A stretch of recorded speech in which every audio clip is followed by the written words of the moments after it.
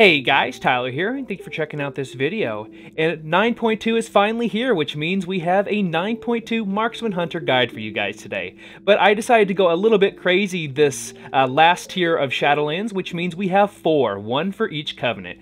So this Marksman Hunter guide is going to be for Kyrian Marksman Hunters. If you are wanting to check out any of the other covenants, be sure and check them out over on my channel. They are just in a Marksman Hunter guide playlist. And in this particular video, I have all the information you need to know about conduits, soulbinds, whether you want to run with Mikanikos or Pelagos, I've got you covered. We've got opener, rotation, legendary options, and talking about that 2 and 4 set and how it changes our playstyle. So, let's get started. Mr. Eggplant presents.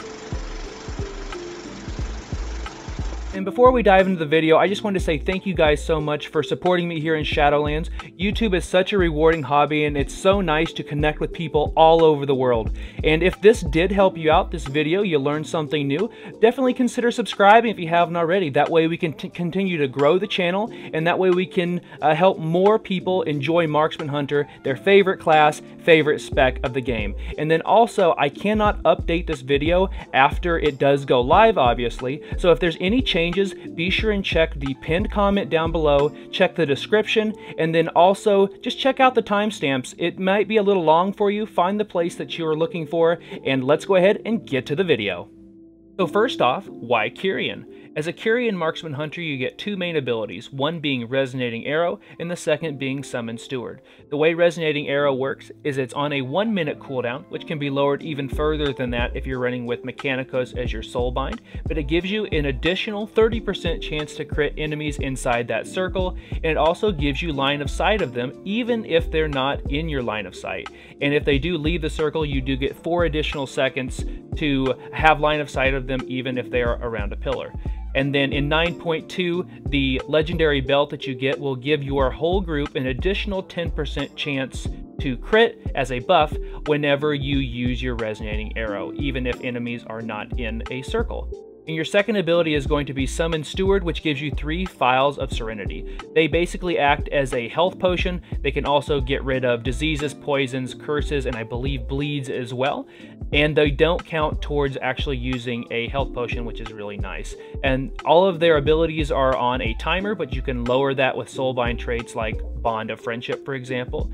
And then also in the Mythic Plus dungeons of Necrotic Wake and then also in Spires of Ascension, the Steward does give you some special abilities. One of those being talking to the golems throughout Necrotic Wake, giving you a special ability when you chat with them nearby to give you Anima Exhaust, which is a damage and damage reduction buff, which is really nice. And then in Spires of Ascension, it gives you a Spear of Destiny, which basically will stun an enemy and increase the damage they've taken pretty significantly for a short period of time.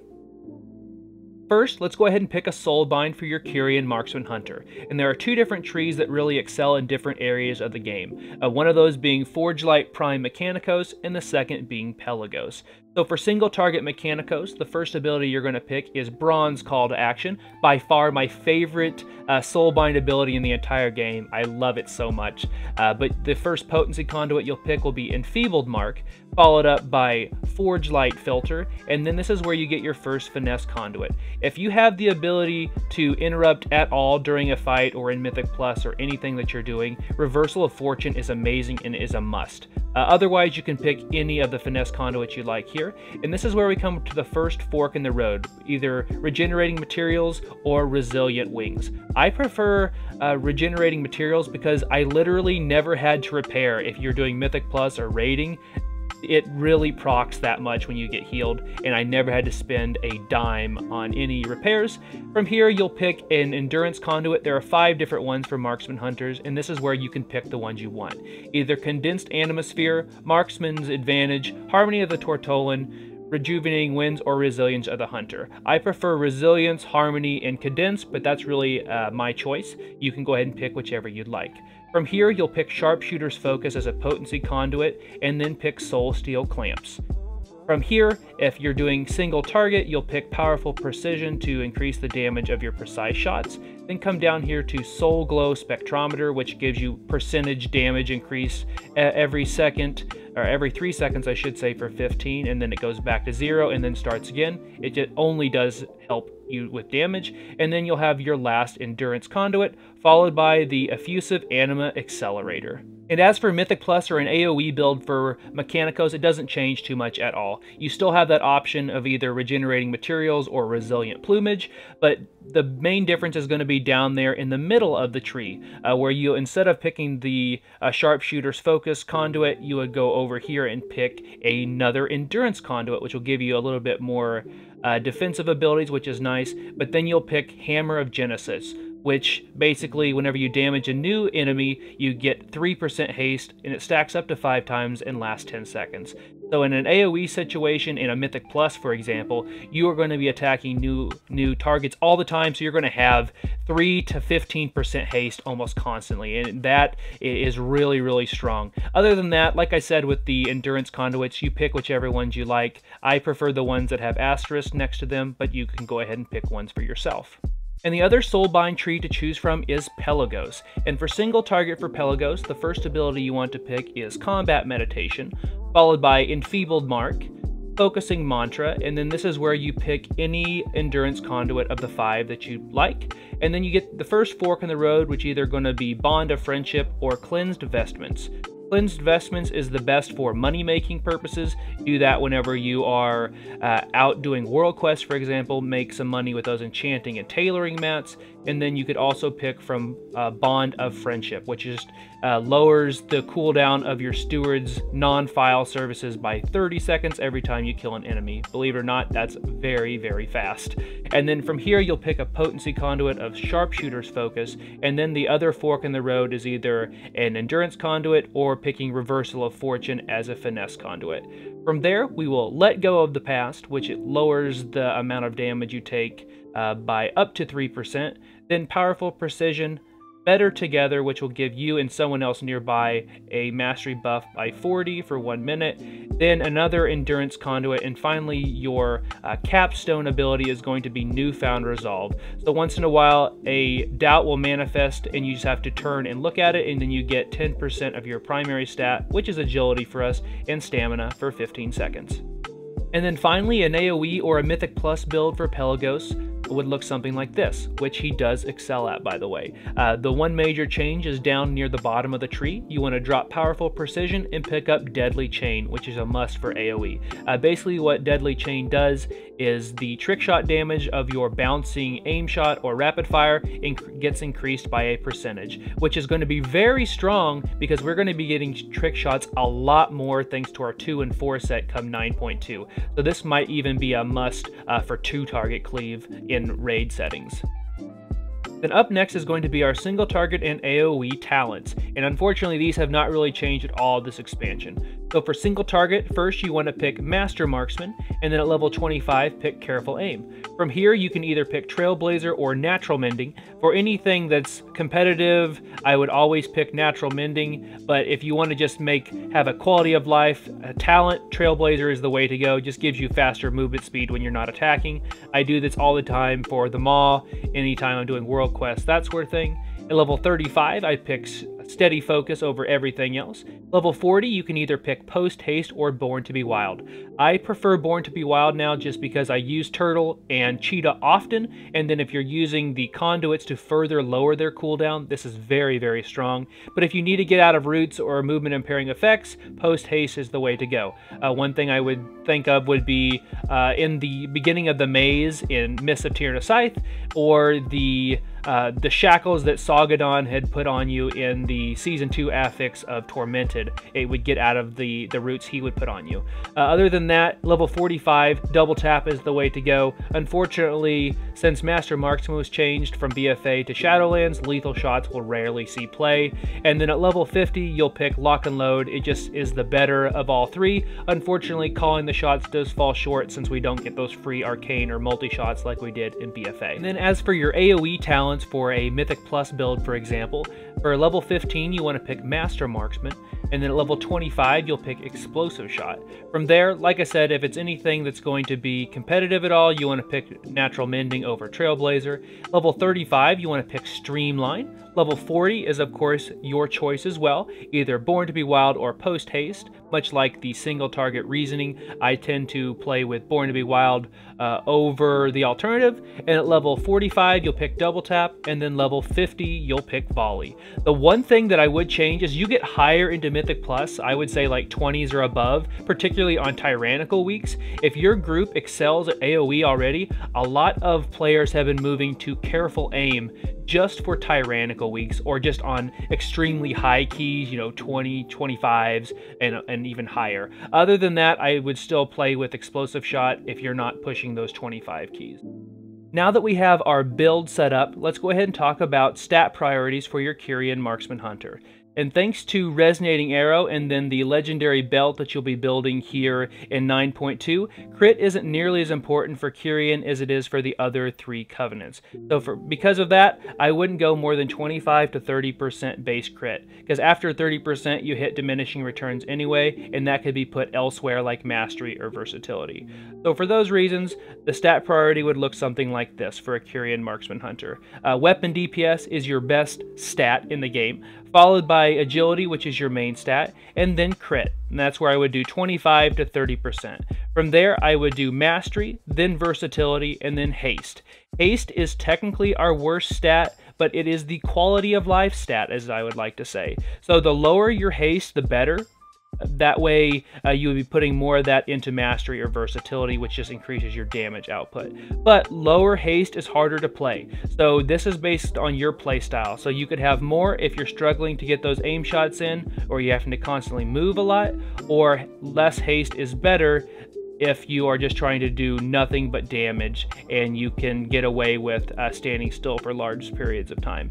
And then after that, any crit that's above 30% is the last stat you would need. I would be putting that into Versatility or Mastery or even Haste at that point. But then also, if you are doing high Mythic Plus keys, or if you are struggling to survive in Mythic, for example, in Mythic raiding, or even in PvP, Versatility does become much more important than Mastery, and then you would stack that over stacking Mastery, just because it does lower the amount of damage that you take. And now let's go ahead and talk about doing damage here on your Marksman Hunter. So first off, for your opener for single target, you want to use double tap with about 10 seconds left on your pull timer. From there, you're going to want to cast your steady shot as the pre-pull attack, and you want to do that about 2 seconds before your timer ends. That does fluctuate based on your amount of haste and then how far away from the boss that you are. Then you'll follow that up with a steady shot. Then you'll use your Resonating Arrow, and then True Shot, your racials, and any unused trinket you have. From there, you'll use Aim Shot, then Rapid Fire, then Aim Shot, then Arcane Shot, then Rapid Fire should be up, and then you'll use Aim Shot, and then from there, you'll go into your normal rotation. So now let's go ahead and check out what a live opener would look like using that rotation. And in this video, my item level is 243, so I don't have any of the new 9.2 gear yet.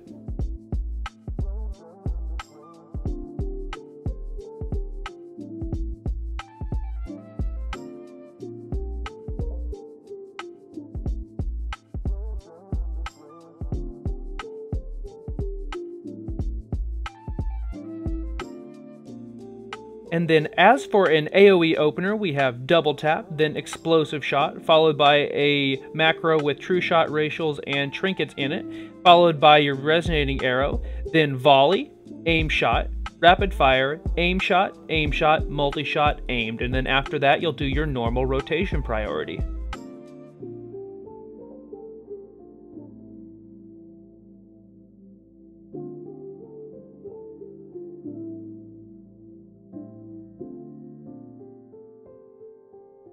So now on to your rotation, which is less of a rotation and more of an ability priority anymore. And this is what it would look like for single target. So for one, make sure you're using kill shot on cooldown if it's available to you.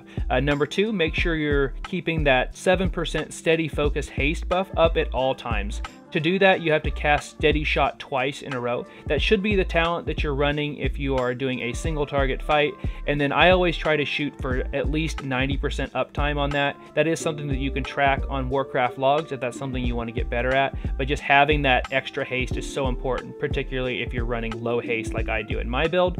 Then, number 3, you want to use double tap on cooldown. Since you are running careful aim, you want to make sure and use double tap on aim shot when the target's health is above 70%, and then use it on rapid fire when they're below 70%. From there, we're going to use True Shot at number 4, and then at number 5, we're going to cast Resonating Arrow on cooldown. But to do that, make sure you have your rapid fire ready to go, or at least one charge of aim shot to really make it worthwhile.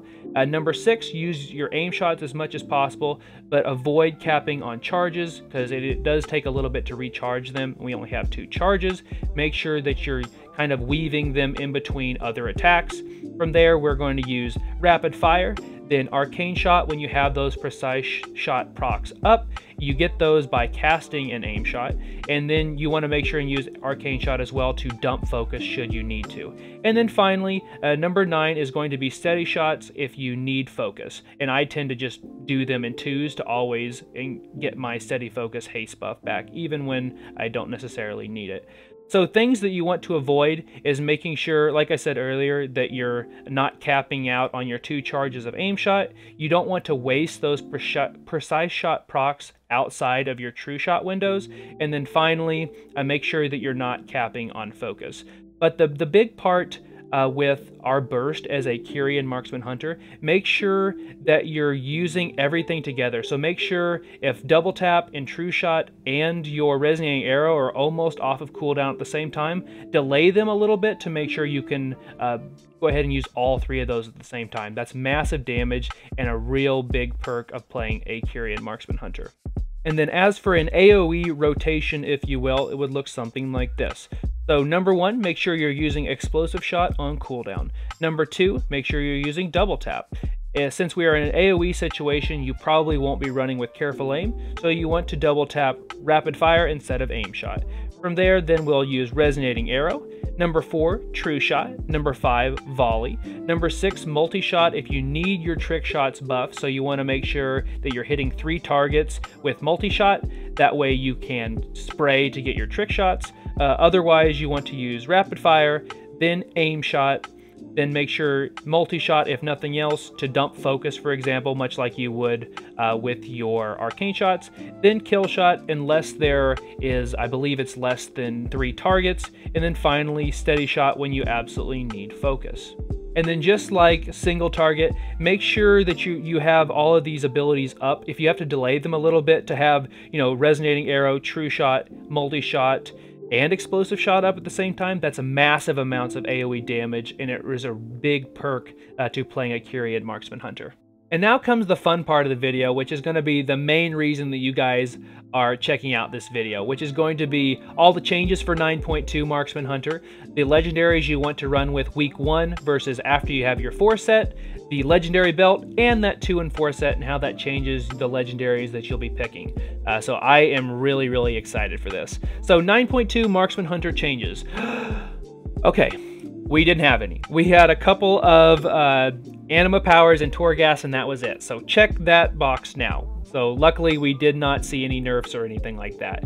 So week 1, the legendary you want to run with for single target is going to still be your Serpent Stalker's Band of Trickery. It does approximately 8% of your total damage and does not change your playstyle at all. And then for AoE and then for Mythic Plus, you'll be running with Surging Shots. It's still the best, increases the damage of your rapid fire, which works well with both double tap and streamline, and for that will be the best pick. But after you get your 4 set, both of those might just go out the window. So we'll talk about that once we talk about the 2 and 4 set. But first, the legendary belt does give us a new legendary effect in 9.2. So it takes approximately 5 weeks to unlock, and I will put an article down in the description of the video. It will be clearly marked on how to unlock that as soon as possible. And like I said, it takes approximately 5 weeks. But once you get it, that is your second legendary, and gives you a legendary effect of your Covenant. So for us, it is Pact of the Soul Stalkers. More of a support legendary, I guess you could say, in comparison to some of the others. But I mean, it does give you almost 70% crit in total if you count everything. So I think it's going to do just fine for you. But whenever you do damage with your resonating arrow, the entire party gains an additional 10% chance to crit for 10 seconds. Not bad if I do say so myself. So now, let's talk about that 2 and 4 set. I have a video up on my channel, but if you guys didn't check that out, let's talk about it really quick. So, the 2 set reads as follows. So, Trick Shots now increases the damage of the affected shot by 30%. If you only have the 2 set, it's only good for AoE, and it is, you know, fairly good. Basically, whenever you spray or whenever you get Trick Shots, whenever you're using volley or you're using your multi-shot, you can now do 30% increased damage with that bouncing attack. Cool. So it gets better once you get your 4 set. So your 4 set says spending 40 focus grants you 1 charge of Trick Shots. What does that tell you? That tells you that whenever you're casting an aim shot, which if you check out down here, costs 35 focus, it will give you Trick Shots, which will then in turn increase the next damage of your rapid fire or your aim shot by 30%. It doesn't say it has to bounce. It only says that main attack will, you know, do 30% more, and so will all the bounces because of it. So because of that, once you get your 4 set, you are really in business. And this opens up the new legendary that I was talking about, which is Unblinking Vigil. So the way this reads is as follows. So when you gain the Trick Shots effect, thanks to your legendary, 4 set I should say, or 2 set if you're in an AoE situation, you have a 50% chance to refund a charge of aim shot, and then cause your next aim shot to not consume any focus. You can literally start spamming your aim shots, and they don't hurt you in any way, and they don't waste any focus. This is good in AoE. This is amazing in single target, since aim shot will still be your #1 damage dealing ability. So it has great synergy. It allows me as a player to build a lazy build, which I love, making it so I have to change very little to go from single target in AoE. And this is just a great change for Marksman Hunter. Marksman does tend to falter in single target fights. This will only help us. And we excel at AoE, and it only helps us additionally. So I am really excited for these changes, and I cannot wait to get the 4 set and the new legendary belt on my Hunter as soon as possible to do some amazing damage in both Raid and Mythic Plus. And these last couple of sections are pretty easy. This one is going to be about your macros and weak auras that I use. So these, I use very few macros if I'm being honest, but they are found on the screen right now. The one that I would change is obviously the misdirection macro. I will just put where it says tank name here. Make sure you put the name of your tank in your particular raid. That way you can just help them out with a pull. And then if you want to know all of the weak auras I use, if you send me a message personally on my Discord channel, you just friend me on there or join my Discord, a link in the description below. I can personally send you the weak aura strings that I use. They are rather long. I haven't figured out how to compress them yet, but I can send you those personally if you ask for those. And the last section of this video is going to be about consumables and enchants that I use on my Marksman Hunter. For the ring enchants, those can kind of change based on what you're trying to get to, like percentage-wise. If you need a little bit more crit, I would put crit on the ring. Same way goes for gems. If you want to add more versatility, or if you're doing PvP, put versatility on your rings and gems. And then also, if you want to drop some crit and you want to put mastery in there, you can do that as well. So those will fluctuate for me. And then for your chest piece, plus 30 to stats is still the best. And for your boots, 15 agility is always good. And then finally, on your weapon, I use the Celestial enchant, gives you 5% of your main stat, which is agility, which is always good. You could always use one of the scopes from Shadowlands as well. And then finally, as for the consumables themselves, I still use agility potions. They're still my favorite, and they're pretty easy for me to make. As a Venthyr most of the time on some of my other classes, I spend a large amount of time in Revendreth. And then the Shadow Core oil is still the best oil to use. Food, I fluctuate between having the food buff from Raid, or Mastery food, or Versatility food if you need a little bit more survivability. So if you guys made it to the end of this video, thank you so much. This has been a huge undertaking for me, doing 4 Marksman Hunter guides in 9 days. I did not think it would have that short of a turnaround, but unfortunately it did. I would hope you guys would consider subscribing to me here on YouTube and follow me over at Twitch at twitch.tv/Mr. Eggplant. I have streams going all week long. I will be streaming my guild's raid now that 9.2 is finally upon us. And if you guys didn't like this guide, be sure and check out any of the other Covenant guides. They will be found in a playlist here on YouTube, whether that be Kyrian, looking for Necrolord, Venthyr, or even Night Fae. I've got you covered. They are all there. So thank you guys so much. Be sure and leave me a comment down below. Let me know what you think. Things that I can maybe change. I can always do that. And if not, I appreciate you spending your time with me, and I look forward to hearing all of you guys' great comments for Mythic Plus. Best of luck in Raid, Mythic Plus if you're going for Keystone Master or above, and I cannot wait to talk to you guys live in a stream very soon. So thank you guys for watching.